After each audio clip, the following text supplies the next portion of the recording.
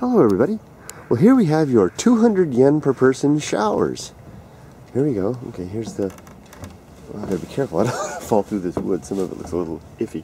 I don't know if this is still in operation, but here's the it looks like your standard Japanese indoor faucet thingamajigger. And here's the tap here, and you come up here, and there's an old rusty shower head. Yeah, that's pretty cool. And down here, it goes along here. See, like I said about the bath, yeah, this is just a standard bath dealer. And up here, here's your shower head from a bath. That's really from someone's bath. And then the hose over here goes over to another one, and another rusted old shower head. You know. How do I know it's 200 yen per person? Well, it says so right here. It says shawa. This is shi-ya, and you put those together. Sha. This is katakana. Shawa. One person, 200 yen.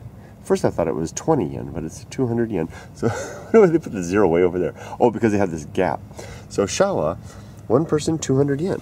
So I think that you'd have to pay 200 yen to use this shower. I wonder if it still works. I think this place is closed.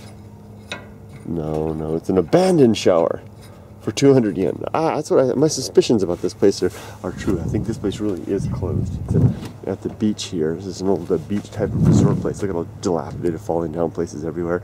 A couple of videos out of this area here. So 200 yen shower, abandoned shower in Japan. Take care, everybody. Bye bye.